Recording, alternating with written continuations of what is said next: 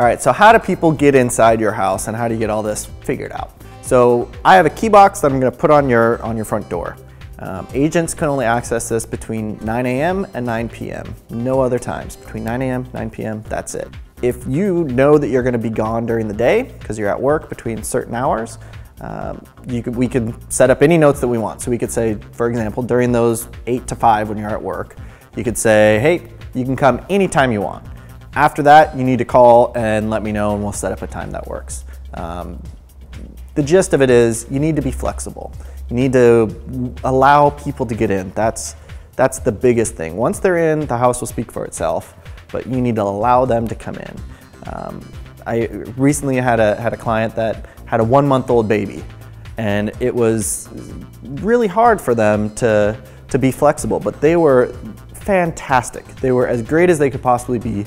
They just needed 2-hour notice, and they packed up the baby, put away all the baby toys, and they were able to make it work, and they sold their house. So key of the story here, be flexible.